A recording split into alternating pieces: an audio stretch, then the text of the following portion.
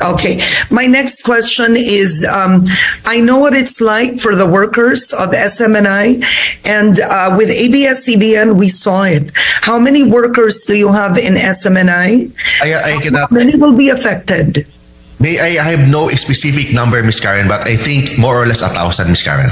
Okay, because at the very least, as a media person, I want you to know, I feel for the workers of the SMNI, the cameramen, the writers, the researchers, the producers. You know, this is a media industry, I believe, regardless of whatever beliefs some of us may have. At the end of the day, I believe in the freedom of the press and the work and just the importance of making sure that the media industry stays as the fourth estate.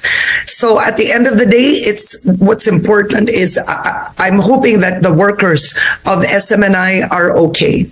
We are very optimistic, Ms. Karen, that we will avail, we will attain justice, we will get justice that deserves, na-deserve namin sa SMNI bilang isang media establishment.